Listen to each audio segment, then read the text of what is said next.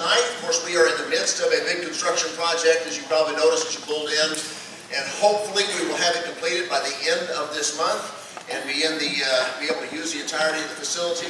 But we have not been having Sunday evening services for the last couple of months during the construction project for some of the logistic reasons. So I wasn't sure what kind of a turnout we had tonight, but I'm so pleased that so many of you showed. I'm so pleased that we have so many visitors tonight. You are in for a treat.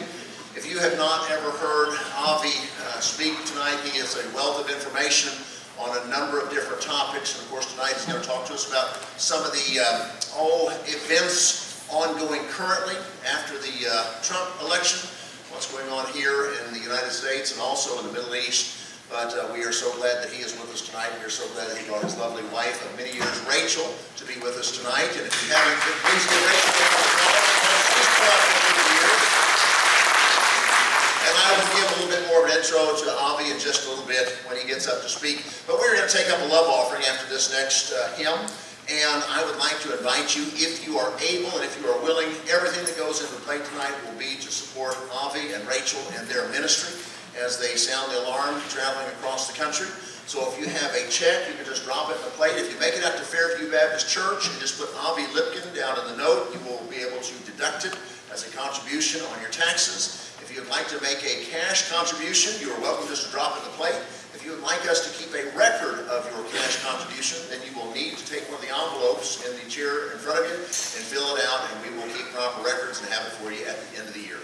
But again, we are so glad to have you with us, and we are looking forward to what will be shared with us this evening. Let's ask the Lord to bless our night. Father, we thank you so much for the services this morning. We thank you for the work that's being done. Lord, we thank you for our long friendship with Avi. And Lord, we thank you for all that he has been able to share with us over the course of the years. And we thank you for his return tonight. Lord, we also are grateful for Glenn and Glenn serving as an intermediary anymore and being able to facilitate and help get Avi when he's in town and get him scheduled in our church and different churches. And Lord, we thank you for those that you have brought together here this evening. God, I pray that you would focus Avi, give him exactly what you want him to share with us tonight. Lord, teach us, help us to be spiritually sensitive, but also politically savvy. And Lord, I pray that our hearts would be open to learn truth. Pray that it present it clearly, and that, Lord, we retain what we learn this evening. Lord God, it's our intent to be a lighthouse on this corner, shining into this community, joining hands with other churches across this state and across this country, or building a firewall that those that are standing in the gap. So God, I pray that you would just accomplish your will through us. And Lord, I pray that you would bless those here tonight and bless and protect continually Avi and Rachel in their ministry across America. Lord, this all we do ask humbly in Jesus' name. Amen. Thank you. We look forward and love having Avi with us. He's always such a blessing for us. I'll tell you, before church started, 5 minutes or so before, you guys may have heard the shofar in the pastor's office. Did anybody hear it? I mean, I've been practicing for quite some time, and that was probably the best note I've ever hit on the shofar. I was going to have Paul, I thought I'd have Paul excited because I thought we'd start everything with a shofar deal. Paul comes in and looks at me and he says, "Please don't do that." Well, anyway, I gave it my best intention. Open my eyes that I may see. We'll sing this for our offertory hymn, and we'll take up the offering on the third.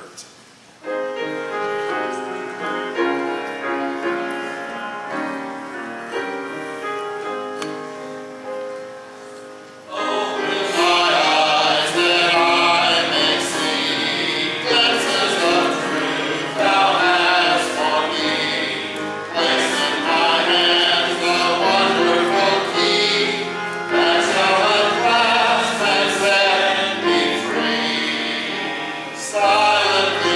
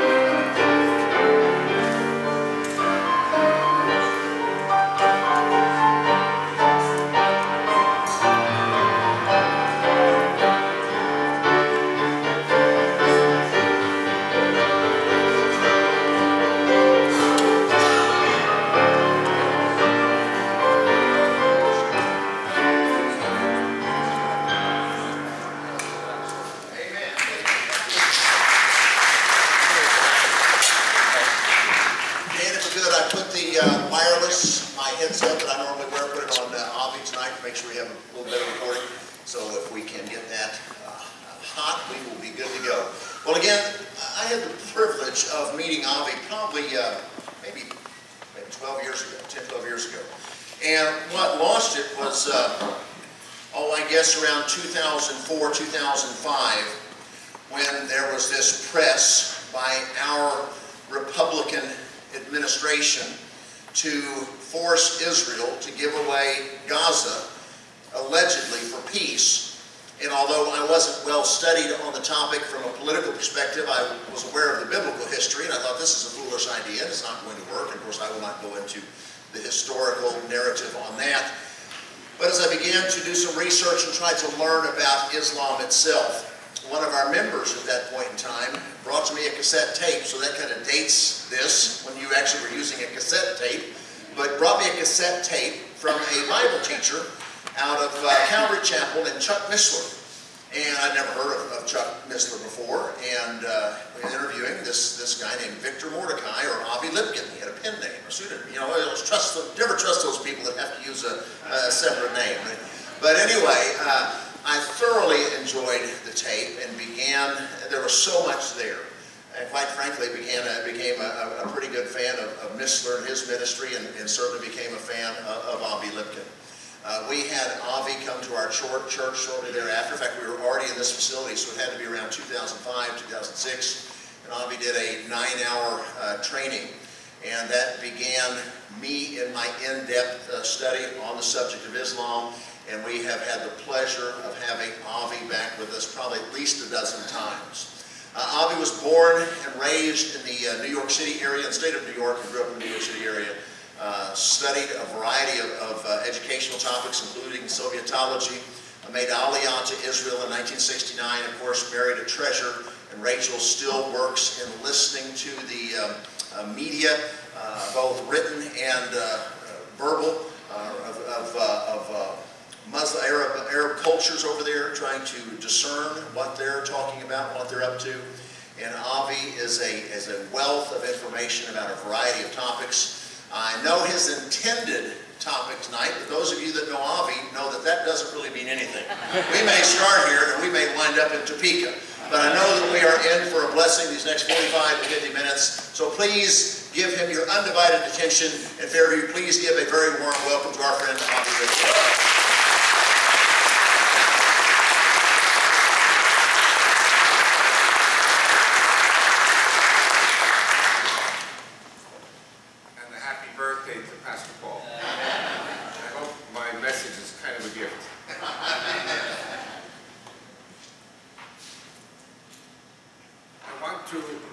Say that for 8 years I was very depressed. Like you guys. And I've been on a high ever since November the 8th.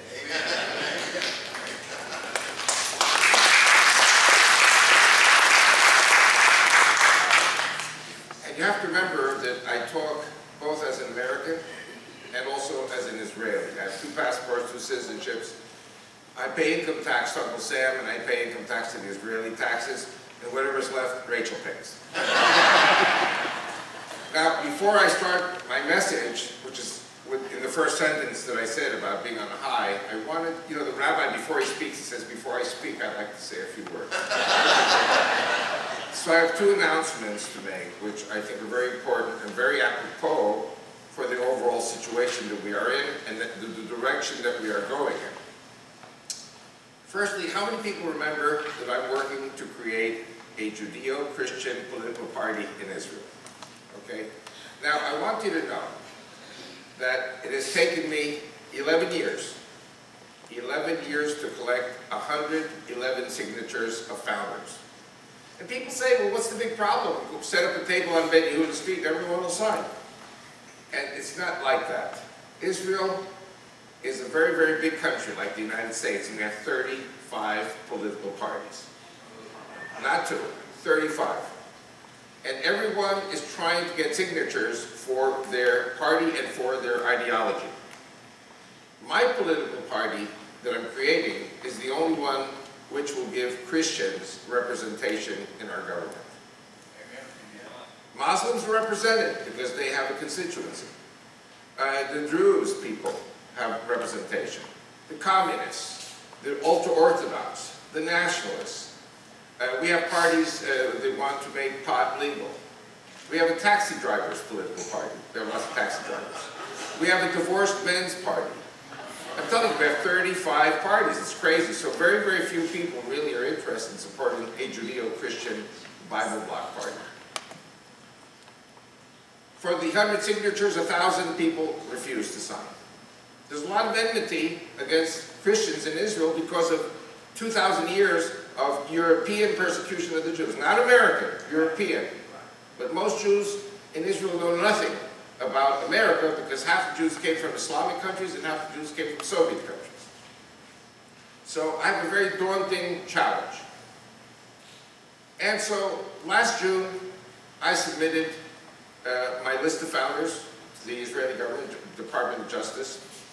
And the answer was, we see it's taken you 11 years to get 100 signatures. Now, it's not written in any of the law books, but we have decided arbitrarily that any signature over 6 months old is invalidated. That cost me $18,000, which I paid my lawyer. My lawyer has another $18,000, which was intended for the bond, the Knesset bond. You have to post bond with the former party. And so now, and I've raised that too. No, for these years I've been raising money and collecting signatures, raising money and collecting signatures. And so now I have to raise another $18,000 for the lawyer to submit this again July 1st. We have the signatures though, so it was a dry run. The people who signed will sign up again.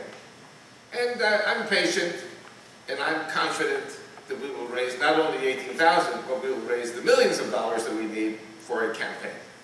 Because every political party has to have offices and secretaries and vehicles. Israel also is a country where when you campaign, you have to campaign in 4 languages: Russian, Arabic, Hebrew, and English. Can you believe it? It's the only country in the world where you have to campaign in all the 4 languages. All my books, CDs, and DVDs that refer to the politics of Israel have to be translated into those 4 languages. So anyway, I'm not asking you for all that money, I'm just saying pray. Pray that God's will be done and that we shall achieve this. But the party will be resubmitted, God willing, July 1st. Please pray for us that this will succeed. And I'm very confident in the will. Another point is, with Chuck Missler, I have a number of CDs and DVDs on the table. One of them is about the party made in 2006, but I never made a DVD. So about 2 months ago, I went to a TV studio in Tel Aviv, in Israel, and I produced an English language DVD, which is now being reproduced here in Dallas. So I may have some, if and when it's ready next week when I come back. It'll be a DVD in English about the party, so I know many of you will be interested in seeing it. It'll be updated. But July 1st is now our 0 hour for submission and registration of the Judeo-Christian Bible Bloc Party. And at the end of the evening, I think you will remember my past messages that the Islamic terrorists who are already on American soil are planning to, well, they're planning, they are already cataloging Jews and certain Christians for destruction, for death. It will be combined with 9/11 attacks on American soil. And I believe that will lead to a tsunami or a tidal wave of the Jews moving to Israel from America, Canada, Latin America, and Europe, who have not been killed by Al-Qaeda and ISIS and others that are here already. And I'm not complaining about President Trump. I think he's doing a great job, but the terrorists are here already. Not his fault. And more terrorists are on their way. And you cannot stop it. And it's God's will that Jews are going to go home to Israel. And it's God's will that the Christians who are married to the Jews or related to the Jews will move with them. Because God wants Jews and Christians in Jerusalem to receive the Messiah. And I think the Messiah is close. Closer than anyone could imagine. And he will come like a thief in the night. We'll get to that. I'm just giving an introduction to what I'm going to say tonight. I haven't started my message yet. My second announcement is that I'm very proud of my older son, Aaron. My older son, Aaron, I'm also proud of my younger son, Yaakov. But Aaron works very closely with me on many things regarding the party and regarding the land of Israel. My son has a tourism for Christians company. We specialize in Christian and Messianic tourism to Israel. And one of the things my son noticed is he's very active going to lectures. He goes to lectures that he listens to about archaeology. And I don't know if you know this or not, but every year the archaeologists have another dig in every place. And every year they find new things, seals and clay tablets and things that prove the authenticity of the Bible, the veracity of the Bible. And he has on the table 3 DVDs that he has produced. One is about Shiloh, one is about Bethel, and one is about Gilgal. These are all names you read about in the Bible. And I'm not going to spend too much time because you didn't come here tonight to hear about archaeology in Israel, though it's very important that you hear about it. But just to give you an idea. I was born in the United States in 1949. 1962, I was 13 years old, an avid stamp collector. And I still am. And I have a photographic memory. And I'll never forget that the United States Post Office issued a series of stamps in 1962 commemorating the centenary of the Civil War. And one of the battles of the Civil War is called the Battle of Shiloh. And so for me, Shiloh was always in the South, in Tennessee. That's how Northerner pronounces it. The South. And I was going to Hebrew school at the time, and my Hebrew teachers told me, well, guess what? Shiloh's in the Bible. I said, oh yeah, where? Oh, we don't know. It's under the earth. It's buried. We haven't found it yet. That was in 62. In 67, 5 years later, we had the 6-Day War. And Israel liberated Judea and Samaria, praise God. So the Israelis would go to the different Arab Christian villages to ask them, do you know where Shiloh is? So for example, there's a village in Arabic called Kafr Sila. Kafr Sila in Arabic means the village of Shiloh. It's up on a mountain. And the Christians there said, yeah, we know where it is. It's right down there in the valley. Because the Christians always maintained the tradition of where the holy sites are. So the archaeologists came in, started digging, and they found 4 churches, 4 Greek Orthodox churches. And at the entrance to one of them, they dug down 6 feet. And at the entrance of the church, there was a mosaic. And the mosaic said, may the Lord Jesus bless the people of Shiloh. Bingo! Now we know where Shiloh is. Now what's interesting about Shiloh also is that they found a tell. A tell in Israel is a multi-civilizational mound in which people would build their houses based on broken pieces of the civilization before them. If you ever read James Michener, how many people have read The Source? If you read The Source, it's a very good book. It's a fictional book, but it explains exactly about the archaeology in Israel based on the tell at Megiddo, Armageddon. So we know where Shiloh is now. Now why is this important? You know, we Jews and Christians, we Israelis and Americans, face 2 enemies. One of them is Islam. Islam will be defeated very soon. The reason it will be defeated very soon is because Islam is completely crazy. It's evil, it's crazy, and it's not going to be the Jews or the Christians that terminate Islam, it's going to be the one world government. Because when they come to blow up the oil wells in Saudi Arabia and kill the king of Saudi Arabia, who they call a Jew, and when they blow up the Black Stone in Mecca, which is the holiest place of Islam, saying that it's a pagan place, which it is, they're cutting off the head of the snake. They're killing their own religion. But the important thing is the mammon, the oil. When they destroy the oil, or they try to, it will wreak havoc on the world economy. And the one world government cannot tolerate that. So Islam, I think, will be banned very soon. The great threat, and I'm going off now into a new direction. You know what? I haven't started my message yet. Why am I going into the new direction? Because I will soon be out of work. Islam will be banned. Happy ending, right? The problem is the world system will be the one world government system.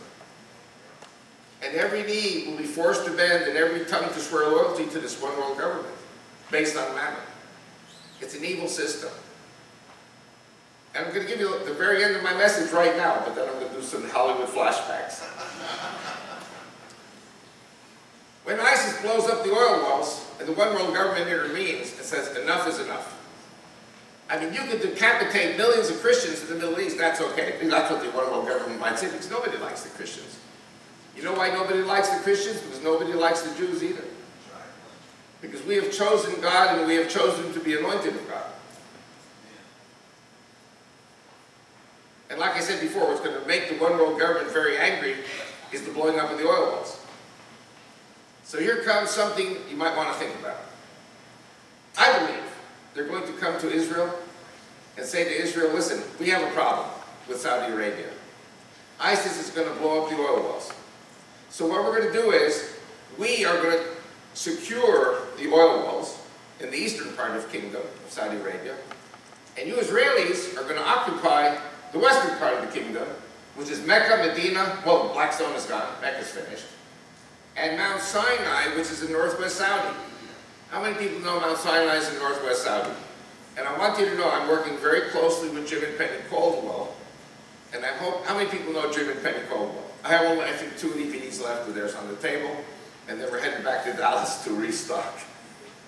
I'm praying that we will have a world conference on Bible study, proving the veracity of the Bible in Arabia and in Israel. And that my son and I and Jim and Penny and maybe 1 or 2 other world-renowned speakers will speak on the Bible, proving the veracity of the Bible. Anyway, so the one world government people say to Israel, you know what? Since there's no more Islam, and the Kaaba's gone, and Mecca's gone, you Jews can now go and build your temple in Jerusalem. Not only can you Jews build your temple, we are ordering you to build your temple. The one world government is ordering Israel to build a temple in Jerusalem. And we're going to help you. We're going to pay for the temple. We're going to do everything you need to build that 3rd temple in Jerusalem. And then we're going to send the leader of the one world government to officiate at your temple. Duh! Got the message? Do you realize how close we are to Messiah? When is it all going to happen? Do you remember the song? Mañana, mañana, mañana is good enough for me.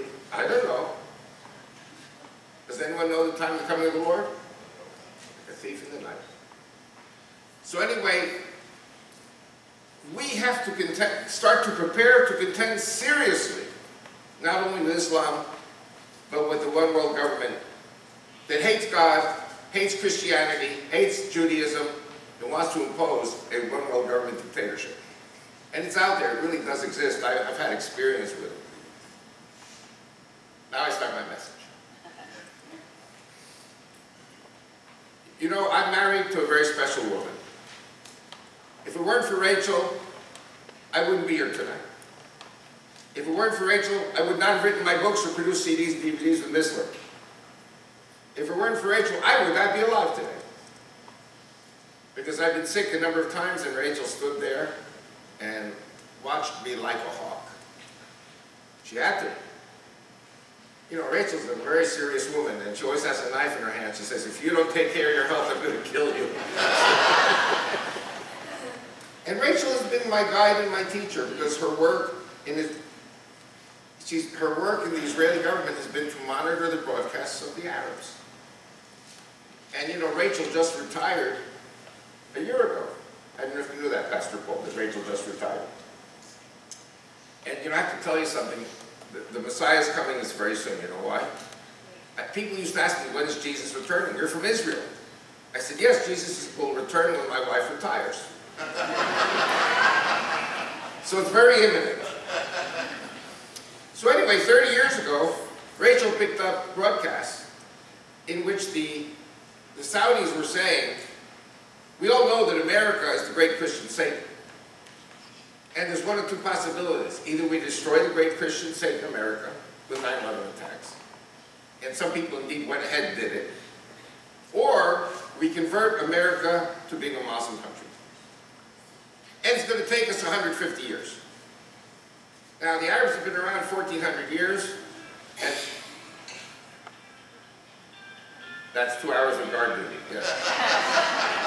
Once I took an army officer's course in Israel, and the commander, who was the captain, commander of the class, was saying, any phone goes off, it's 2 hours guard duty tonight. And the phones were going off, but it was phones of generals.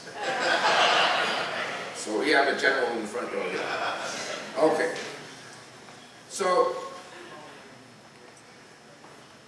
give me a second, I have to reorganize. I always lose my train of thought when the phone goes off. So, just give me a second. Yeah. Okay, so, where was I just a moment ago? Oh, so Rachel retired, besides coming soon. So Rachel picked up a broadcast 30 years ago in which the Saudis were saying, we have plenty of time. We will invade America methodically. It'll take 150 years, but we will make America a Muslim country, and we will ban Christianity. And of course the Jews all died, and some of the Christians. My wife heard this 30 years ago. And my wife's bosses in Jerusalem were all socialists, who didn't believe a word she was saying. You see, because socialists don't believe in God, they're what we call atheists. And we have them in Israel. We have them in our government. We have them in our media. And you should just know there is no difference between the Israeli media and the American media.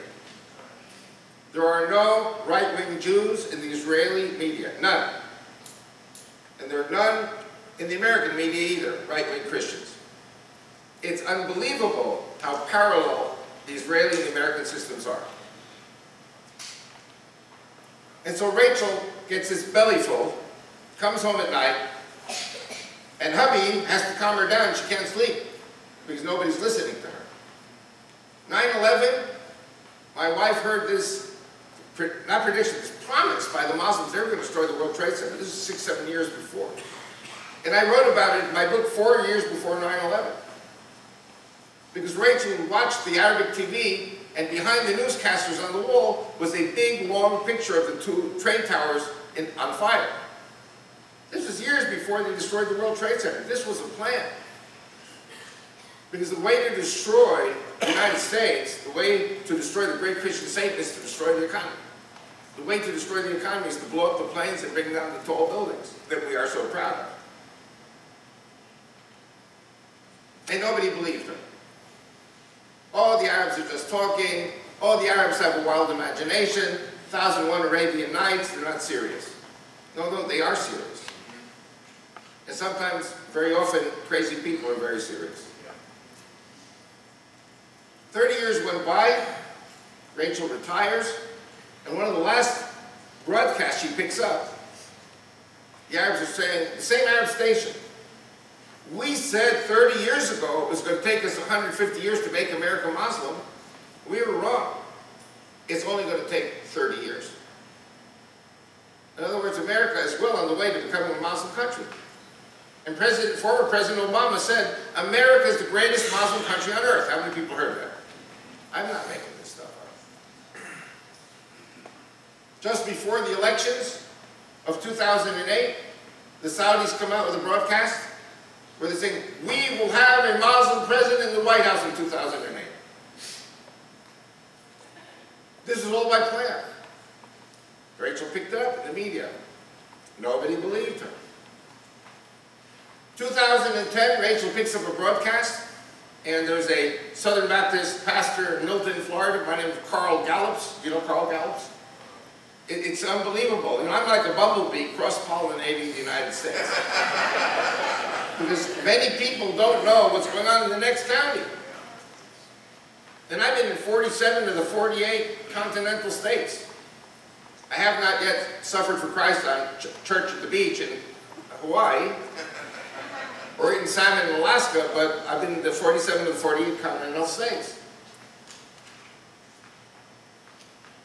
And Pastor Carl Gallups picked up a broadcast that I did with Gary Stearman.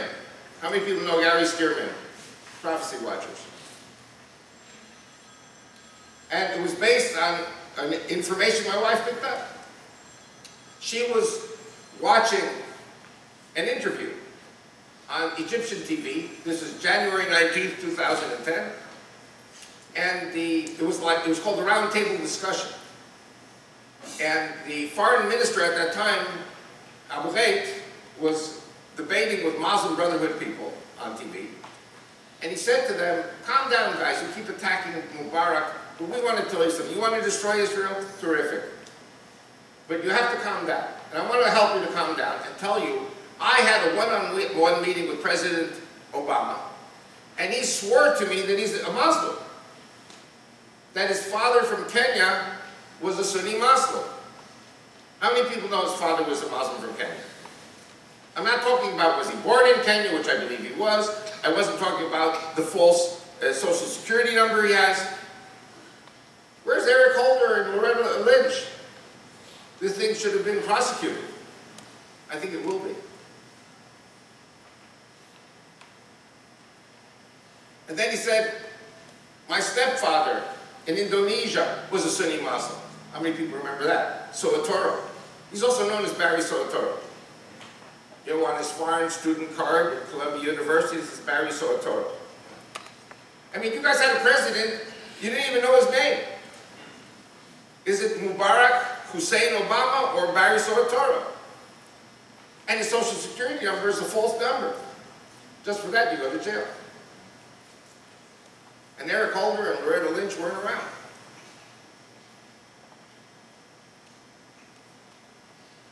And he said, I was raised in a mosque and in a madrasa in Indonesia until age 11. How many people remember Francis Xavier? The Catholic, well, you're not Catholics, but everyone knows. He was the one who said, give me a child until 10 and I'll make him a man. Obama was made a Muslim man in Indonesia, in the mosque and in the madrasa, and he said the greatest sound he ever heard was the call to prayer of Islam, where they say Allahu Akbar. Allahu Akbar means Allah is greater than the God of the Jews and the Christians. Allah is greater. Who said he was greater than God? Satan. Do you know what the Muslims call their God? The greatest of all the liars and deceivers. Who's the greatest of all the liars and deceivers? Does our God love the Jews and Christians and all human beings? Their God hates the Jews and hates the Christians and all human beings. Who is that? Satan. How many people know that Pastor Paul is allowing a convicted criminal to speak from the pulpit? I've got a 3-year jail sentence in Switzerland for saying these things. That Allah is Satan and Islam is not a religion but a criminal psychosis bent on killing every human being on the face of the earth. So the Christian EDU political party paid the fine and it got commuted to a 10-year probation. But I'm not going skiing in Switzerland anytime soon. My Christian friends in Switzerland said, oh, Avi, grow up, get over it. Come here, go to jail, and we will take Rachel shopping. And you have visitation rights, color TV, kosher food, and you can write your next book. See how Christians have this positive way of looking at things. I said to Rachel, you know what? They've convinced me. I'm going to jail in Switzerland. She said to me, oh yeah? Do you know who controls the jails in Switzerland? The Muslims. And if you go to jail in Switzerland, the Muslims will kill you. And if you want the Muslims to kill you, tell me. I'm first on line, she said. We have a very, very funny banter. And the reason I'm the best expert on Islamic terrorism is because I'm married to it.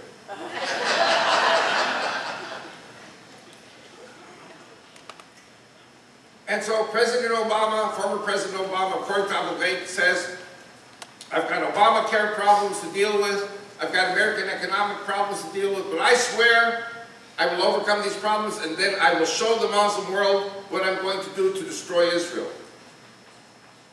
And you know what? My wife's bosses didn't believe her. I said it on Gary Stearman, Prophecy in the News or Prophecy Watchers, I would say these things.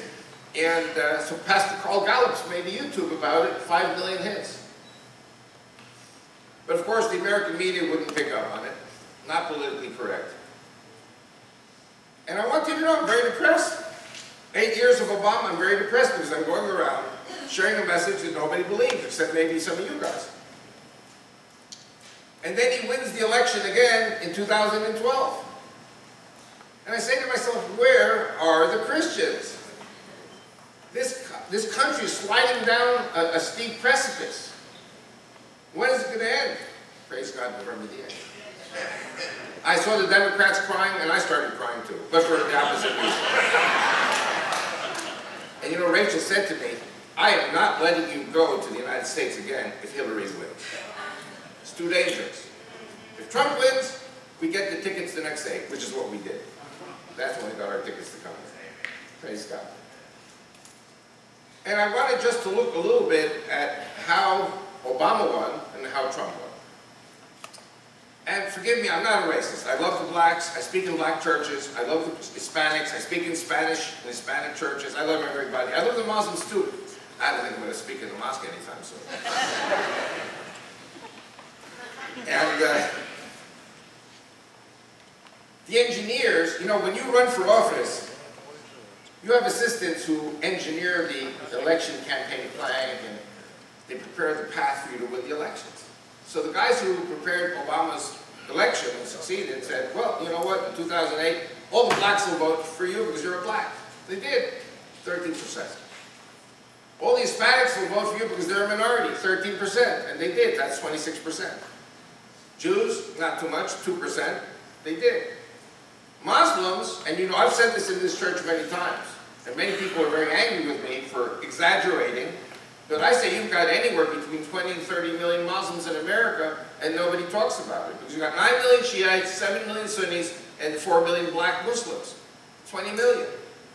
And that's omitting the Somalis and the Turks and the Chechens, the Albanians and the Bosnians and Indonesians and African Muslims and crazy Americans who convert to Islam. So, all Obama needed in that first election was 15% of the white vote. And that's how he won. And the same with 2012, the same engineering went on. 2016, Trump versus Hillary. The first mistake the Democrats made was that Hillary was white. Number two, she identifies with the establishment that all the minorities hate. Okay, but here comes some interesting points. Many Republicans were against Trump. He still won. And I want to tell you something, blacks are great people, their churches are conservative. And a lot of the abortion in this country is aimed at decreasing the black population in this country. How many people know that? So the blacks have gone through a Democratic Party Planned Parenthood genocide. Nobody talks about it. Hispanics, they're great people. I speak in their churches in Spanish. And they're conservatives and they're family people. And a lot of the Hispanics voted for Trump too. Jews are only 2%, so it doesn't make much of a difference. And I think if Trump continues with his present path, many Jews are going to come over. This is going to be a remarkable revolution. Even some Muslims voted for him. But with the many Republicans opposing him, I think it was a massive miracle of God that Trump won the elections on November 8th. Praise God. And I ask you all to pray for Trump's long life and good health, and that he will be allowed to complete his mission. He's got to purge the military, purge the government of the Muslims and the crazy people who were brought in by Obama, and put in kosher Christians and Jews to run this country. He met with Netanyahu, and I want you to know, I take certain liberties, because I'm not paid by the Israeli government. I'm an independent. I see Netanyahu and Trump as alter egos. I see them really as brothers. And, you know, there's this discussion about moving the embassy from Tel Aviv to Jerusalem, which I think is a great idea. Amen. But I think that Netanyahu said to Trump, you need to focus on, I don't want to say I'm purging your government, you need to focus on what you need to focus and not be distracted by moving the embassy, a move which would cause tremendous damage at this time with the Muslims. You know, there's this myth that the Jews control everything. Well, that's not true. Then there's this myth that the Arabs control everything, which is partially true, but not so good. And I want to tell you something else also. And this will lead me towards the end of my message. I moved to Israel in 1968. Studied at the university until 71. 73, I was in the Yom Kippur War. And I was in artillery, just a crewman, private.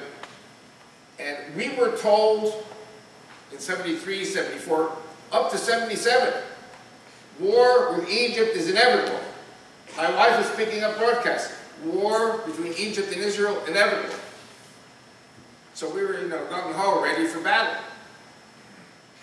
And all of a sudden, without anyone realizing it was a good secret, Menachem Begin and Anwar Sadat made peace. We had to give up Sinai. And I supported the agreement, but with mixed feelings. Because, we shouldn't be giving up land that God gave to us. That's right. Amen. Wait a second. Wait till I finish the message.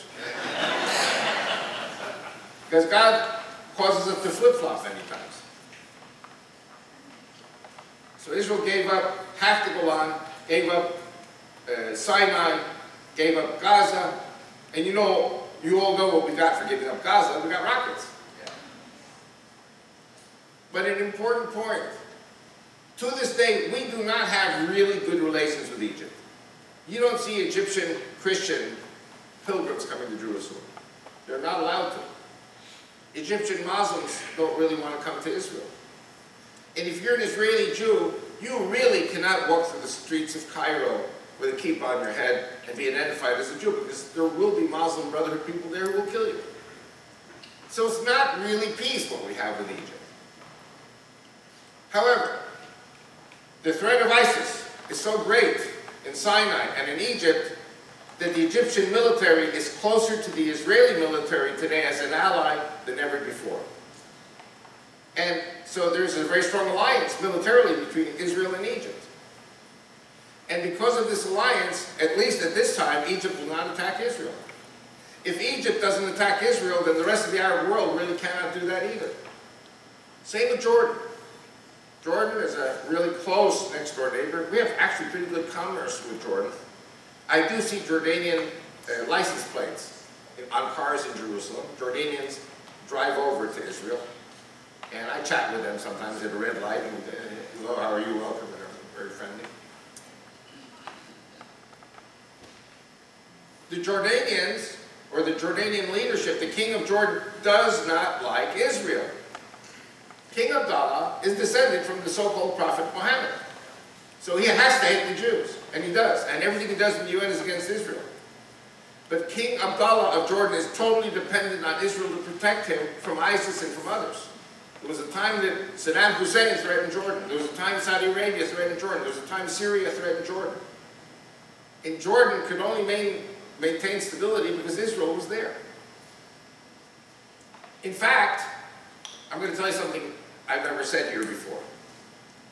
I don't know if you know this or not, but in Amman, Jordan, capital of Jordan, which we can see from our house, they had water in the taps in their houses 2 days out of the week. 5 days, no water. Jordan doesn't have water. It has to be rationed out. Today in Jordan, there is water running in the taps 24/7. You know why? Because as part of the peace agreement with Israel, Israel provides them with water. Now, Israel is not a country that has a lot of water, so how do we do it? You know, the Muslims spend billions and trillions of dollars on missiles and weapons of mass destruction. We spend our money on desalination plants.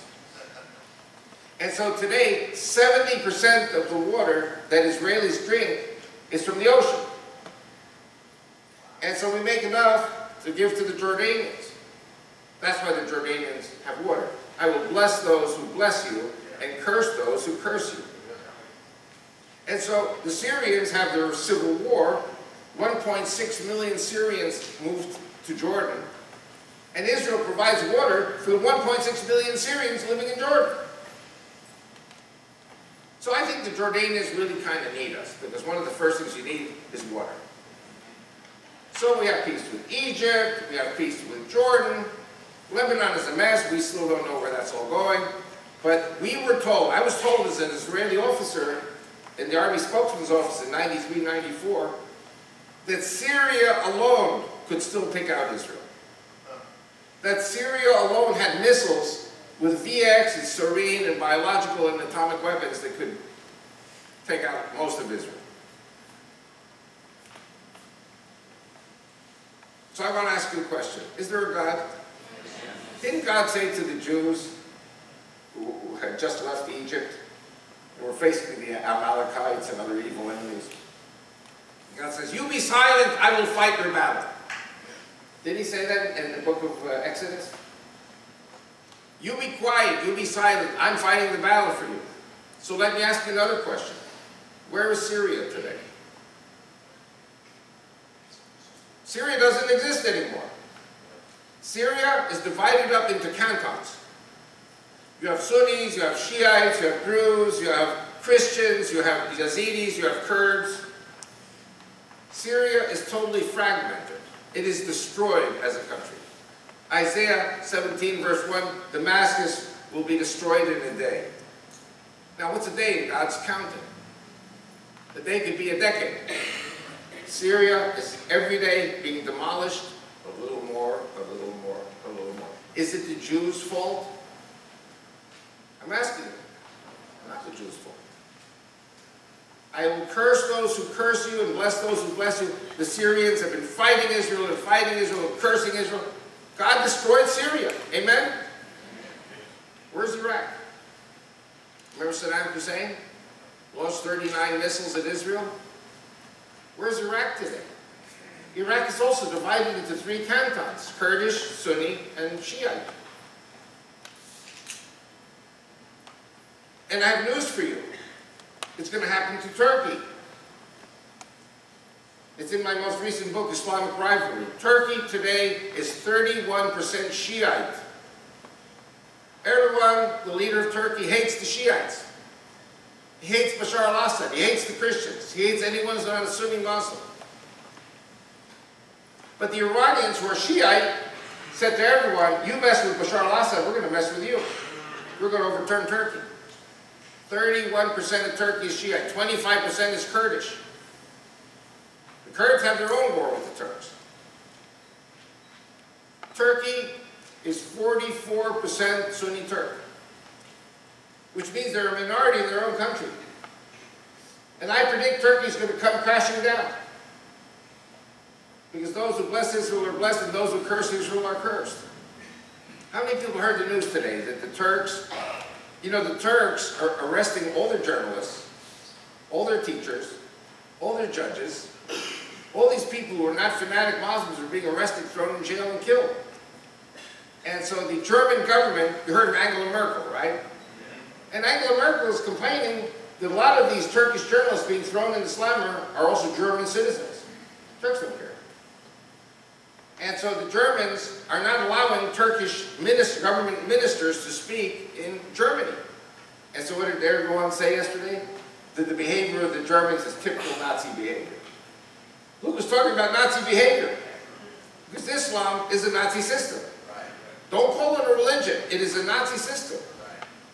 The only difference between Islam and Nazism is that Islam wants to kill the Jews on Saturday and the Christians on Sunday.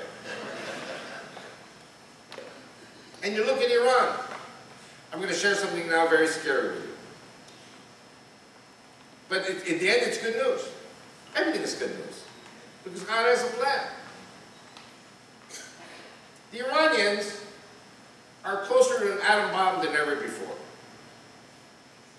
And this deal that Obama signed with the Iranians, many people say to me, but Avi, how can you say he's a Sunni? He's giving the Iranians all this money and all this help. And do you know that Obama gave the Iranians hydrogen bomb fusion technology? So the Iranians now are building a hydrogen bomb. Scares the heck out of the Saudis. But the purpose is to destroy Israel.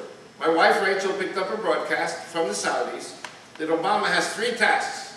Destroy the Shiites, destroy the Jews, destroy the Christians in America.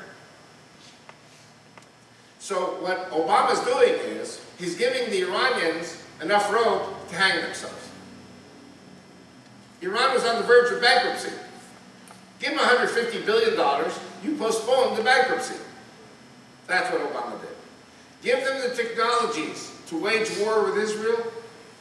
So if the Saudis say to Obama, destroy Shiite Iran and destroy Jewish Israel, what better way is there to do that than to cause the Iranians and the Israelis to go to war against each other? That's why he gave them the $150 billion in the hydrogen bomb technology. There is no peaceful application for fusion. You have a peaceful application for fission, for uranium, not for hydrogen bomb technology. So to make a long story short, President Obama was kind of hoping that the Israelis would launch a preemptive attack, causing the Iranians to launch their missiles at Israel, causing Hezbollah to launch missiles at Israel. And Israel very wisely remained silent because God said, you be silent and I will fight your war for you. So my prayer for the Iranian people, and I love the Iranian people. They were allies of ours under the Emperor Cyrus. How many people remember the Emperor Cyrus? He's described in the Bible as the savior.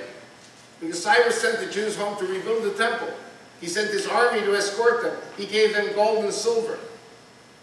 So the temple was rebuilt in Jerusalem because of the Persians. And the Persians were allies in 614 AD, fighting against Byzantines. And the Shah of Iran was our ally. Next week we have a Jewish holiday called Purim. How many people have heard of Purim? The Iranian people are not our enemy. They never were. The problem is the Islamic fanatic system of the Ayatollahs, Shiite system, which the Shiites which the Sunnis want to destroy. How much more time do I have, Pastor? 15 minutes. Okay, now I'm going to go into something which continues it. So I think that the Iranian regime eventually will be overthrown by the people. I think Iran eventually will go bankrupt. God will deal with Turkey. God will deal with Iran. There is no need for an Israeli war against these people. Israel, I don't know if you realize this, Israel's economy is stronger now than ever before. Our high-tech, our whole economy is blooming. Today, this morning, I heard a report on the Israeli radio in Hebrew that the gap between the poor and the rich is narrowing. The poor are coming off better now. They're building 70,000, we need like 20,000 housing units a year for our young people. They're starting 70,000, not 20,000. Because we have a gap. We have young couples who want to have apartments. Everything in Israel has to be very measured, very careful. I mean, we're not a rich country, but we're getting there.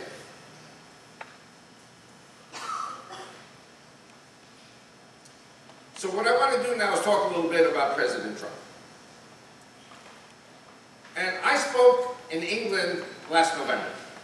I spoke there a week after Trump's victory. And the British were still celebrating Brexit. How many people know what Brexit is? Amen. Okay?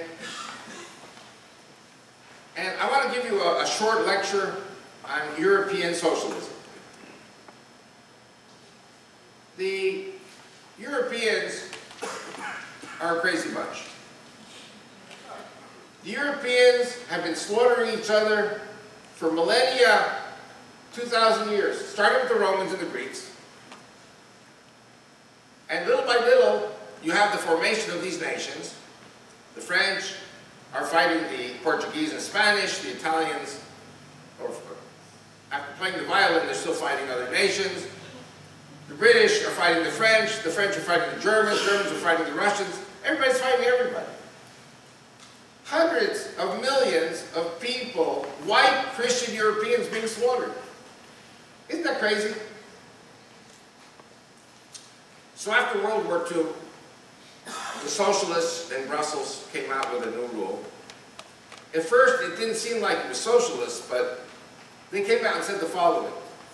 We of the European Union, then was Benelux, then was Common Market, then was European Union, we have to ensure, we have to make sure to it that there never again will be a war on European territory. And they did it. Isn't it wonderful? No war on European soil. The French, the Germans, everyone's okay now. 27 countries in the European Union. And they're not slaughtering each other. When you know European history, you know, that's pretty remarkable.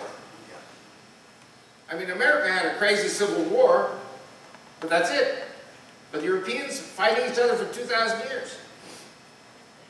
And so here comes the problem. Here comes the fly in the ointment. So the Europeans say, now wait a second, let's analyze this. Why are the Europeans killing each other for 2,000 years? And they came up with 3 words: God, religion, and nationalism. If it weren't for God, if it weren't for religion, if it weren't for nationalism, there'd be no war.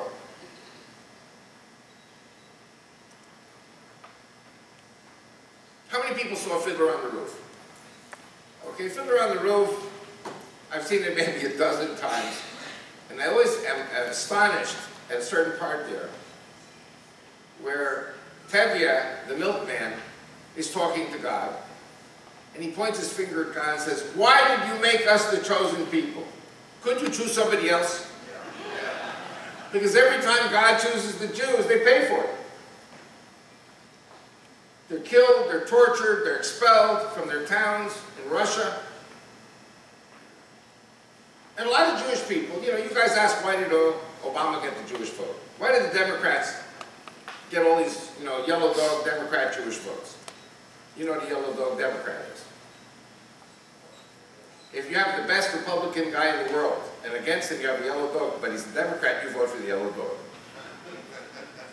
It's called yellow dog Democrat. You know, I travel all over the country, so I pick up all these terms in Alabama, other countries, towns and places, states.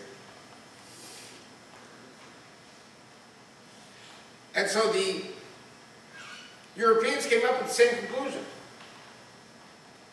This whole thing about God and Jesus Christ and nationalism has been the root cause of all the wars. If you abolish God, God forbid, if you abolish God, if you abolish religion, if you abolish Jesus Christ, it's not going to be any more war. This is Soviet socialism. The ideology of the Soviet Union was you ban God, you ban religion, you ban Jesus Christ, you ban Judaism, you ban Islam. All religions are banned. And you kill the priests, the rabbis, and the imams. That's what the Soviets did. Ironically, today, under Putin, there's a remarkable reformation taking place. Not reformation, it's a remarkable revival. It's not white Anglo-Saxon Protestant Baptist or Baptist-costal or Pentecostal. It's Russian Orthodox, which is very totalitarian. There is no room in Russia for other types of Christianity, but it's Christian still. Putin is a religious Christian. Maybe not the way Americans understand it. I live in the Middle East. I understand Orthodoxy. There are very striking similarities between Orthodox Judaism and Orthodox Russian Christianity. Totalitarian. No room for other ideas. But in their own way, Putin is a religious nationalist. That's why they hate him. And so I was in England, and the British are losing their country to all this immigration from Islamic countries. And the British are a little crazy in their own way. I'm going to share a conspiracy theory, which I think is true. How do I think it's true? My wife picked up information in Arabic. Remember Lady Diana? And she had this accident in the tunnel in Paris. Did you know that, according to the Egyptian press, she was in Egypt, she was pregnant from Dodi, Muslim father, and she converted to Islam. How many people heard that Lady Diana converted to Islam? I mean, that's what the Egyptians say. Why would they lie about it if she didn't convert? And she was pregnant with a Muslim baby because it's the religion of the father. And so if Harry becomes king of England, the mother of the king is a Muslim. And his brother is a Muslim. Or brothers, if she were allowed to live. And so I think MI6 decided with the orders of the Queen of England. The Queen of England is the titular head of the Anglican Church. So it's kind of like, you shouldn't mess around with England when it gets to the very, very heart of things. Remember the Crusades? Remember Richard the Lionhearted? I mean, the British fought some of the most difficult battles against Islam 1,000 years ago. And it's the British who saved the world from Nazism. And what did the Americans say? These Europeans are crazy, leave us out of it. Although the Japs attacked at Pearl Harbor December 7th, 1941. You're talking about 39, 40, 41, 3 years America is neutral in the war against the Nazis and the Japanese. And Roosevelt knew about Pearl Harbor coming. But Roosevelt also knew that 50% of the Americans were opposing the war with the Germans and the Japanese precisely for the same reason that they opposed the war in World War I. Because America was isolationist. Why should America get involved in these crazy European wars? Because the Europeans are all crazy.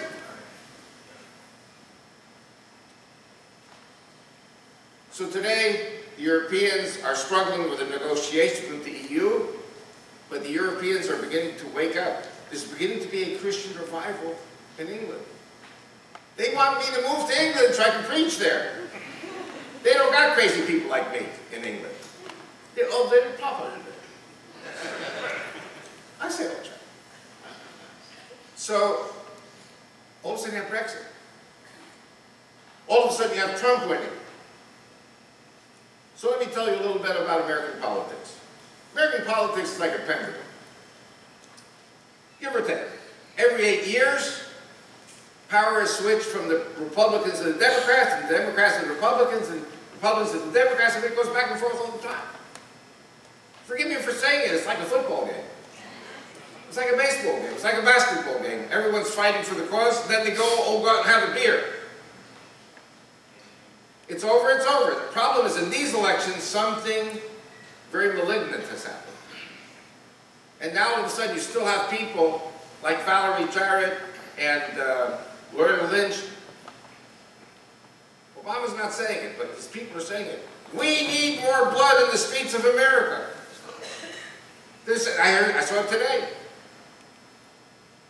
These people are not going to accept losing power.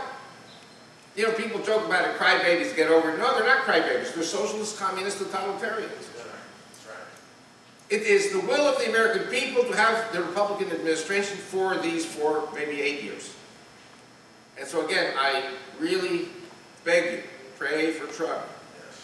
Even if you didn't vote for him or you didn't agree with him, he is the alternative to some pretty horrible things that went on for 8 years. And I know, because I've been traveling the United States for the last 27 years, I see the decline morally of this country. But the Christian revival has started. I see it in churches all over the country. And I'm on a high since November the 8th.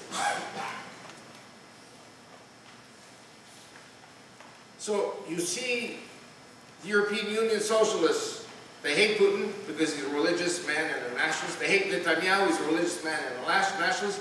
They hate the English for Brexit. They hate Trump for being a religious man and a nationalist. I predict Marine Le Pen is going to win in France. Geert Wilders is going to win in Holland. I think there's going to be a Christian revival throughout Europe because there is no other choice. This Islamic raping of the women and crime wave in Europe has to stop. You know, there's a saying, it takes a thief to know a thief. I'm that thief. I'm married to a thief. She came from that country, from Egypt. You Americans are so naive, you're so wonderful, you're so loving. Oh, we have to take in the asylum seekers, we have to take in these poor refugees. Oh, we love them. That's because you're a Christian. That's the Christian viewpoint towards these poor refugees. But it takes a thief to know a thief, and you don't understand what the plan of these people is, which is to make America a Muslim country. And the day will come when they are so numerous in this country that if you don't become a Muslim, they're going to slit your throat here too. And the plan is to do it to the Jews immediately, and to the Christians married to the Jews. Do you understand now why I'm forming a Judeo-Christian party to run for office in Jerusalem? Because we're going to be on the receiving end of 10 million immigrants. 6 million Jews, 4 million Christians. We'll even take some, white Anglo-Saxon Southern Baptists, which are my favorite. You remember the joke, what's the difference between Southern Baptists and Northern Baptists? Northern Baptists go to hell. That joke is big time in Texas, let me tell you. I'm very popular in the Southern Baptist churches. Well, we'll take some Pentecostals too. And maybe even some Methodists, right, Pastor Glenn? And so I think overall, I think it's good news. The American people are standing on their feet again. They're coming back to their senses. The American debt is beginning, at least maybe not to shrink so much, but it's stopping the expansion of the debt. And Trump was the only one I ever heard say, we have the oil, the gas, and the coal to cut America's debt to 10 trillion, from 20 trillion. I never heard the Democrats say that. So I'm really praying that Trump will succeed. One more point, as far as analysts. I was an acting rabbi for 70 days in Williamsport, Pennsylvania. And I know the people there. Jew, Christian. There's a lot of oil, a lot of gas, and a lot of coal in Pennsylvania. And I would listen to CNN. Oh, Pennsylvania's voting for Hillary. Yeah, right. After with the EPA destroyed all these energy people. People lost their jobs. I said, I know Pennsylvania's going over to Trump. And there are other states. I have Christians, I travel all around the country. I speak in Ohio, Pennsylvania, New York. I'm everywhere. And they'll say to me, we've had it with Obama. He's destroying this country economically. How do you go from 5 trillion to 20 trillion? And so I have faith that this debt is going to start coming down. America has to be the greatest country on earth. It is an exceptional country as long as you are faithful to God. And you remember what Alexis Tocqueville said in 1820. He said, America will be the greatest country on earth because the American people are a good people and their pulpits are on fire for the Lord. Conversely, when America's pulpits will no longer be on fire for the Lord, America loses its preeminence. That's where we are now. America just took one step back from the precipice with these elections. You still have a long way to go to get away from the precipice and start climbing again. But you'll do it. I'm sure you'll do it. And it's in Israel's interest that you do it. And I think Israel also is heading more and more towards the right, more towards conservatism, pro-God, pro-religion. And it will be my job to help heal the wounds of 2,000 years of hatred between Jews and Christians. This is what I'm going to do in Israel with this party. So I wanted to conclude by saying that I want you all to pray for this party. People ask me, what should we pray for? How can we pray for you? I said, all I want you to do is pray that God's will be done on earth and in heaven. Because I don't want anything that God does not want. God has blessed me with the most wonderful wife in the world, Rachel, the most wonderful sons, the most wonderful grandkids. I have a beautiful house. I haven't killed anyone. I haven't stolen. I haven't raped. I haven't coveted. 10 Commandments. I'm running for office. My empire will be in Israel. It is in Israel. It will be in Israel. All of this is a gift from God, I believe, because I have been serving God for 27 years. So if you ask me how to pray, pray that God's will be done on earth and in heaven. This party hopefully will be registered in July, and we start our campaign. I believe we can get 10, 14 members of Knesset out of 120 at this stage with what we have now. But Israel's population is 6.5 million. When 10 million Jews and Christians move to Israel, my party will be the biggest party in the Knesset if this is God's will. And I believe God is going to send the Jews and Christians home. Hosea 11:10 says, my children Ephraim are going to come home trembling from the west. The Jews are going to be leaving America, going back to, not because of the Christians, but because of the Islamic terrorism. Because they're going to carry out 9/11 attacks on this country. And so you have to support your churches, your pastors, your politically elected civic leaders, support your military, support your law enforcement, and strengthen yourselves for what's coming. Because as soon as you have a non-Muslim president, the Muslims say, oh, we don't have a Muslim in the White House anymore, now we have to get ready for war against the Christians. And they are planning big and bad things against America. And so I pray for you that God will bless you and strengthen you and keep America on top as #1 always. Thank you very much.